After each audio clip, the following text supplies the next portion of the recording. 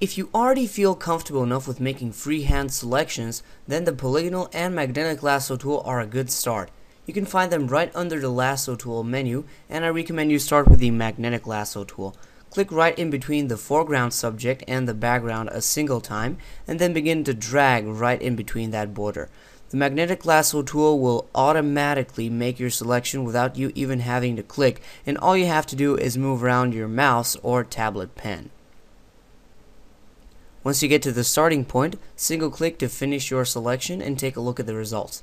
If there are any problematic areas, you can go back to the Lasso tool menu and pick up the Polygonal Lasso tool to finish those off nice and simply. Just like so. Additionally, you can use the Refine Edge dialog box to make your selection even better. And if you think you've done everything right, you can select Inverse and get rid of the background.